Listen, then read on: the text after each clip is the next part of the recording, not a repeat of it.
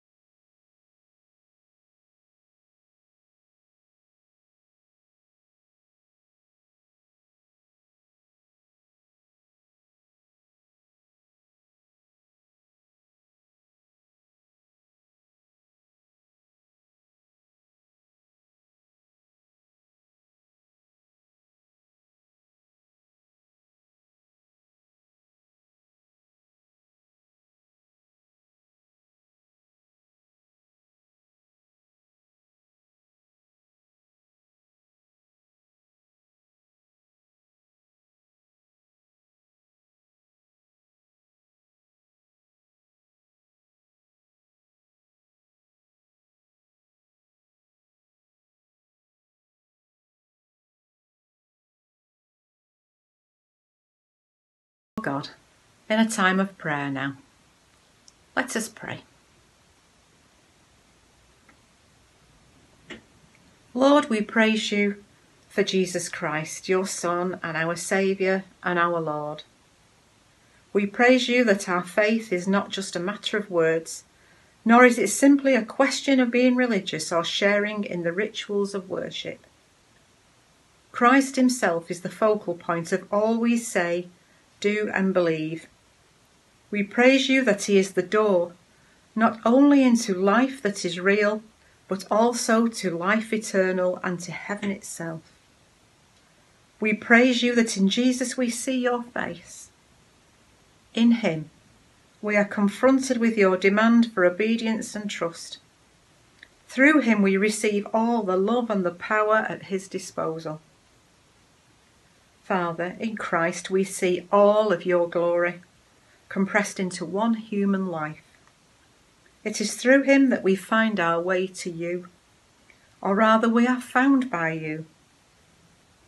Lord, almighty in your loving, all-knowing in your grace, overwhelming in your power, we're not afraid in your presence. Gracious, loving Father, we find our greatest joy in praising you. By your grace coming to us in Christ, enable us to begin a song of praise that flows from our hearts and brings you glory everywhere, every day and forever. Amen.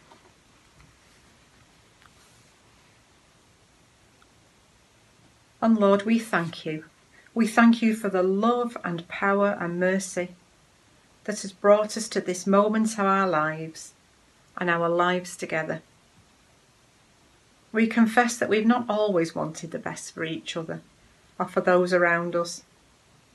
We confess that we've too often and too easily pleased ourselves and put our own wants and needs before those of others.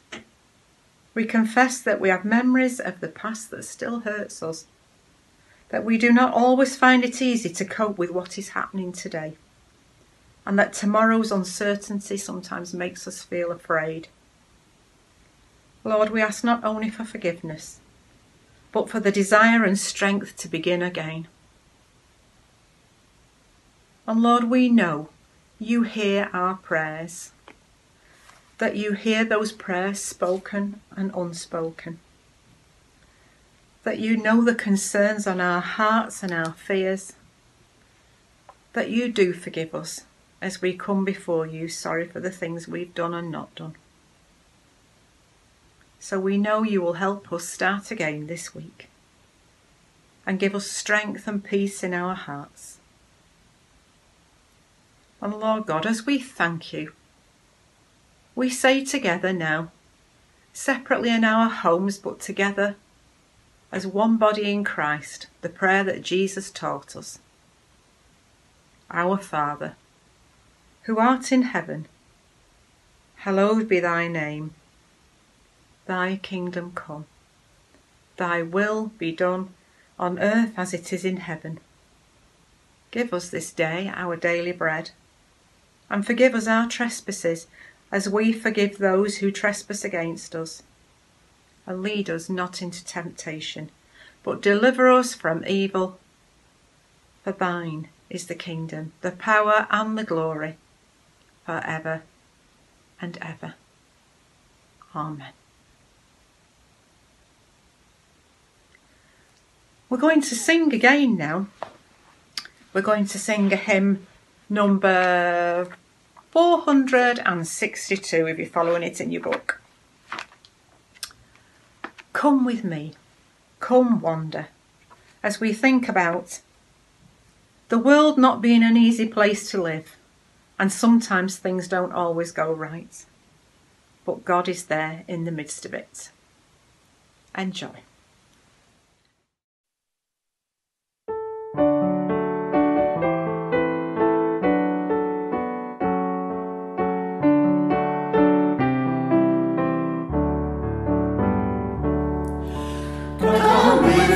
Come wander, come welcome the world, where strangers find sorrow, where souls daily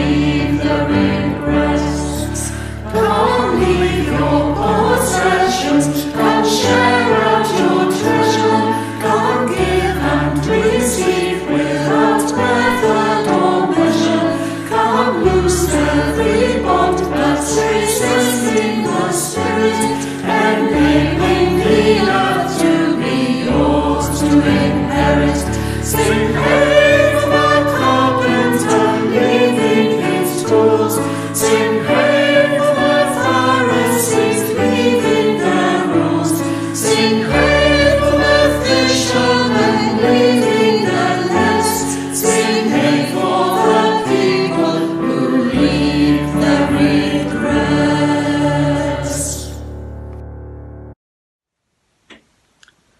This morning I thought I'd do things slightly differently.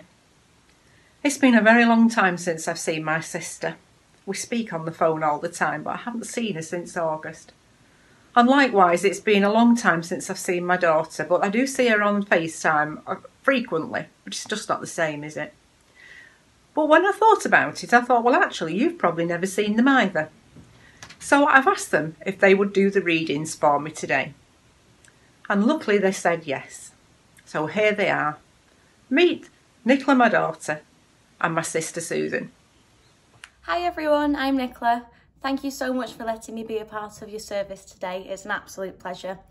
Today I'm going to be reading Psalm 92. It's so enjoyable to come before you with uncontrollable praises spilling from our hearts. At each and every sunrise, we will be thanking you for your love and kindness. All day and all night, we will keep proclaiming with love and faithfulness. Melodies of praise will fill the air as every musical instrument joined with every heart overflows with worship. No wonder I'm so glad. I can't keep it in. Lord, you thrill me with all you've done for me. I sing for joy because of what you have done. Those with no discernment can never really discover the deep and glorious secrets hidden in your ways. It's true the wicked flourish, but only for a moment. But you, O Lord, are exalted forever in the highest place of endless glory, while all your opponents, the workers of wickedness, will all perish, forever separated from you. Your anointing has made me strong and mighty. You've said that those lying in wait to pounce on me would be defeated, and now it's happened right in front of my eyes, and I've heard their cries of surrender. Yes, look how you've made the godly flourish like palm trees, each one growing in victory, standing in strength. You've transplanted them into your heavenly courtyard, where they are thriving before you, for in your presence they will remain vital. Even in their old age, they will stay fresh and thrive. Listen to them. With pleasure, they still proclaim, "You're so good, you are my rock. Your ways are just and fair." Amen. Hello, and firstly, thank you to Deacon Alison, my sister, for asking me to share this reading with you today. It's taken from Mark 8. Jesus asked his followers what people were saying about him. "Who do you think I am?" he asked. Before the others could speak, Peter said, "You're the Messiah, the chosen one, the Saviour of the world." Jesus said, "Well done, Peter. God has revealed that to you." He went on to tell Peter he would be known as the Rock, and that this truth would be the foundation of the church. Sensing that they'd grasped the truth, Jesus went on to tell them that he must go to Jerusalem, where he would be put to death by the religious authorities, only for God to raise him to life after 3 days. Peter was horrified. He pulled Jesus away from the others and he said forcibly, "I won't let that happen." "Oh, Peter," Jesus said, "now I hear the enemy talking, not my Father. You're doing the enemy's work if you try to turn me aside from the path my Father has shown me.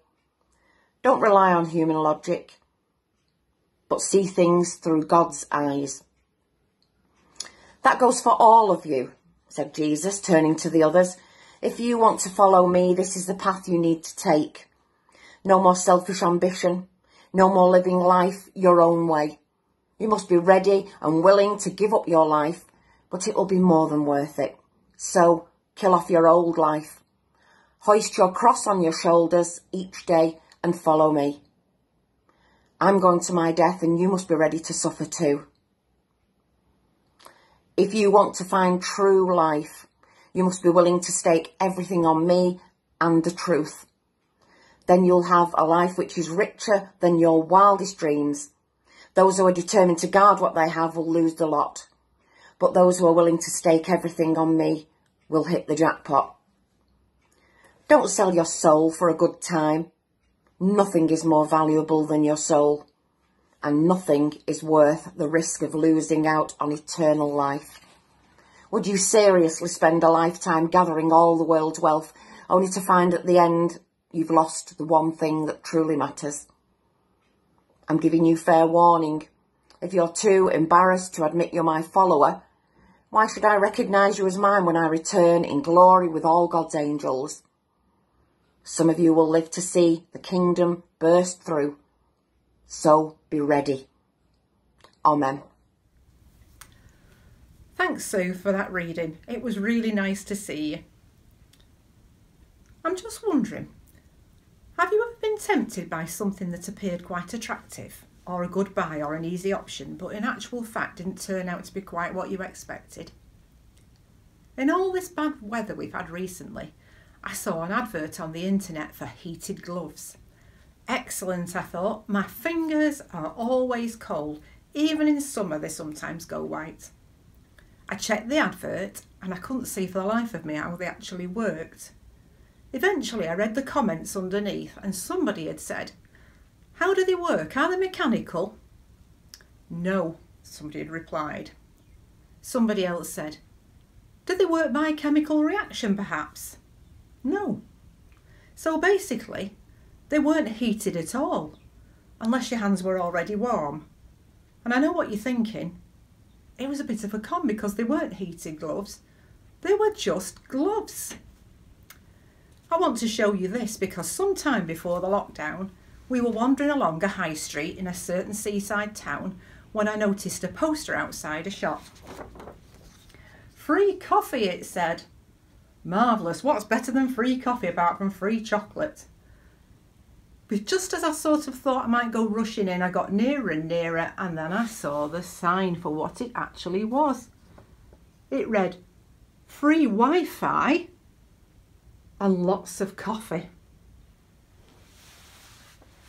Free Wi-Fi and lots of coffee.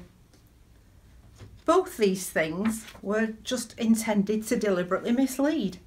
Otherwise, I suspect they'd probably never have sold any of the gloves, and that was probably very average coffee. And that got me thinking. You can be sure in the reading today that Jesus never ever sold the truth as a false dream to the masses, hoping they'd all get signed up on board before they realised it wasn't all it was cracked up to be. Jesus told the truth. He told the truth about who he really is, the truth about the cost of discipleship. Jesus pulled no punches. We join the story today as Jesus' disciples were discovering for themselves the amazing truth that Jesus was the Messiah, the Saviour of the world. Some were looking for a hero, someone to save them from the Roman occupation perhaps, someone to change their lives. But the reality wasn't quite what they were expecting, or indeed what they wanted to hear. A couple of years ago now, my daughter was getting married, and like a lot of women of a certain age, I was torn between looking like a typical mother of the bride and trying to appear younger than I really was. I was looking forward to going in all the posh clothes shops and trying on wonderful outfits and dreading it in equal measure. I'm not one for expensive lavish outfits and I had no idea what would suit me. My daughter instantly offered to come and help. Oh my word, I thought, we like completely different things and different coloured clothes. I could imagine her choosing something that would be beautiful but perhaps not my style or my colour. So I talked to a friend from church. Straight away she offered to come with me. She said to me, "I'll come, I'll tell you the truth how it is. I'll tell you if it's awful." So I was stuck between my daughter's desire to find me something she liked, which perhaps ran the risk of me looking like somebody else, or my friend's honest, raw, painful, truthful opinion. We're all tempted to take the soft option, aren't we? Who wants to hear the truth? Not many of us. So even though I loved my friend, I went with my daughter. I have to say it turned out really well. We did choose a lovely dress. But even in the reading today, Jesus' friend Peter offered him a soft option. It was a well-meant protective gesture trying to save Jesus from a painful path. And let's be honest, most of us would have replied to Peter saying, "Oh, thanks very much." But it was a plot by the enemy to draw Jesus away from his destiny and ultimately our saving grace. But Jesus saw the trap. He said, "Don't rely on human logic, but see things through God's eyes." Think about it for a minute. Human logic is always going to protect ourselves. But Jesus knew that wasn't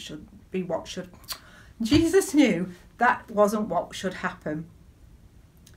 Seeing things through God's eyes can be a very different perspective indeed. And tough though it is, Jesus tells the truth. He doesn't sugarcoat what it's like to be a disciple. Nowhere in any of the Gospels does it say, "Follow me and you'll have a really easy time of it. Everyone will welcome you with open arms. You'll never feel like a religious nut. You'll never be embarrassed. Everyone will be interested in what you have to say. All your friends and family will understand. Church will be great and everyone will always agree with you. And there'll be no falling out. And you'll never be ill again or suffer stress or grief." And the list could go on, couldn't it? It's not designed to put you off, but it's certainly honest. Jesus knew that the truth would turn some people against him. There would be those who fell away. There would be those who didn't understand, or those who wanted an easier path. Jesus said, "If you want to follow me, this is the path. You must be willing to stake everything on me and on the truth, and then you'll have a life which is richer than your wildest dreams." And that's not an empty promise. Jesus always tells the truth. And that's what Lent is all about, really. That period of time when we take stock and access how we're living in line with Jesus' desire for us. When we look at things through God's eyes. Maybe he asks us to do things which are difficult, or make tough choices, or put something down, or say yes to something and pick something up. God only asks us to do what is in his will for our lives, to increase the kingdom, to give us eternal life, to bless others. Is that so hard to do? Maybe we should just start by acknowledging who we are in Christ and who we follow. Jesus said, "If you're too embarrassed to admit you're my follower, why should I recognise you as mine?" And that's a tough question, tough words indeed. It takes commitment and determination to follow Christ sometimes. I learned that lesson the hard way years and years ago. For some reason, we regularly had a couple of Jehovah's Witnesses who were really friendly and stopped to talk to me and leave magazines. When I was stuck inside with two small babies, I was glad of some religious reading material. But one day I was working away in the kitchen and I heard the door knock and I thought, I just can't face another religious discussion. So I popped my cross, my necklace, inside my jumper like that, so when I got to the front door they wouldn't see it and we wouldn't be having that conversation about, I can see you're a Christian, but... And as I answered the door, I felt really guilty. I thought, what would God say me hiding my cross like that? To be honest, I felt a bit ashamed. But we stood and we chatted for a few minutes at the door, and I thanked them very much for calling, and as I turned to come back inside and I shut the front door, I looked down and you wouldn't believe what I was wearing. I'd been in the kitchen making lunch, and so I had a full-length apron on, one of those that goes around your neck and fastens down the back, and I'd bought it at the church fair. And on it were pictures of herbs and plants from Bible lands, with masses of Bible verses printed all over myself. I could almost hear God laughing. I looked like a walking tract. I learned my lesson that day. Be ready, as it said in that reading. You never know the day or the hour. As Jesus said, those who are willing to stake everything on me will hit the jackpot. It might not be an easy path that we're asked to tread, but we can do it together, helping each other along the way. Amen. And so now we're going to sing together. We're going to sing a wonderful hymn that asks us to consider what we've been thinking about. Number 662, and of course the words will come on the screen. Have you heard God's voice? Has your heart been stirred? Are you still prepared to follow? Have you made a choice to remain and serve, though the way be rough and narrow? Will you walk the path that will cost you much and embrace the pain and sorrow? Will you trust in one who entrusts to you the disciples of tomorrow? Thank you.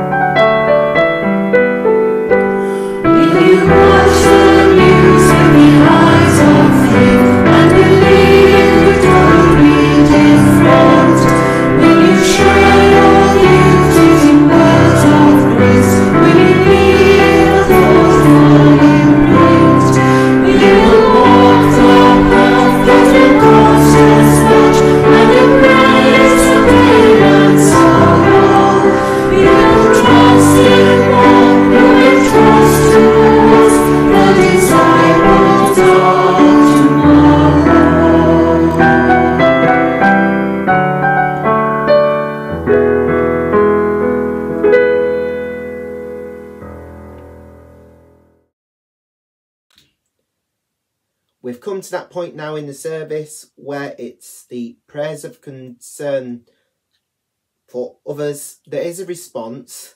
The words will appear on the screen. I'll say, you speak what is true, and the response in the bold type will be, and the truth will set us free. Let's pray to God in faith, knowing that he understands what is best for us. Heavenly Father, increase our faith so that we may be more ready to see through your eyes and move forward wherever you lead us. You speak what is true, and the truth will set us free.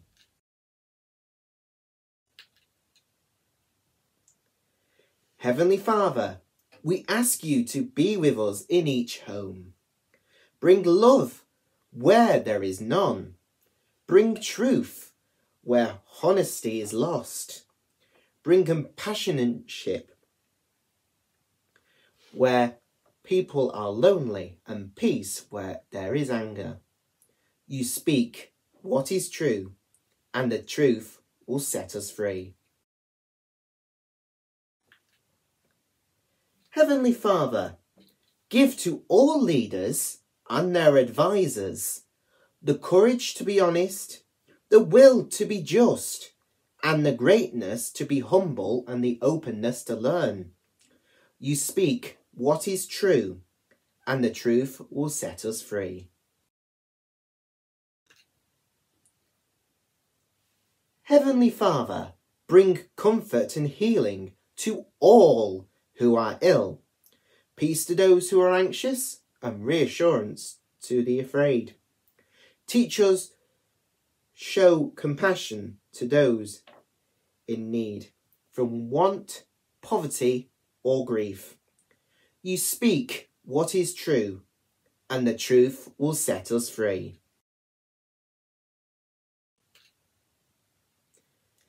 Heavenly Father, we pray for those who are dying, for those who are dying alone.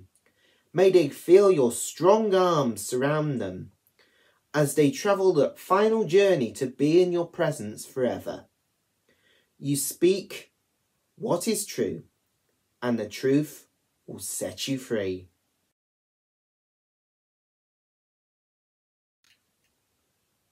Heavenly Father, give us thankful hearts to bless your name in sadness and in joy, knowing that you're always there beside us. In Jesus' name, Amen. And now we've come to our final hymn. It's hymn number 239, Sent by the Lord Am I. The words will appear on the screen. Sent by the Lord am I, my hands are ready now, to make the earth a place in which the kingdom comes. Sent by the Lord am I, my hands are ready now, to make the earth a place in which the kingdom comes. The angels cannot change a world of hurt and pain into a world of love, of justice and of peace. The task is mine to do, to set it really free. Oh, help me to obey, help me to do your will. Sent by the Lord am I, my hands are ready now, to make the earth a place in which the kingdom comes. Sent by the Lord am I, my hands are ready now, to make the earth a place in which the kingdom comes. The angels cannot change a world of hurt and pain into a world of love, of justice and of peace. The task is mine to do, to set it really free. Oh, help me to obey, help me to do your will. Sent by the Lord am I, my hands are ready now, to make the earth a place in which the kingdom comes. Sent by the Lord am I, my hands are ready now, to make the earth a place in which the kingdom comes. The angels cannot change a world of hurt and pain into a world of love, of justice and of peace. The task is mine to do, to set it really free. Oh, help me to obey, help me to do your will.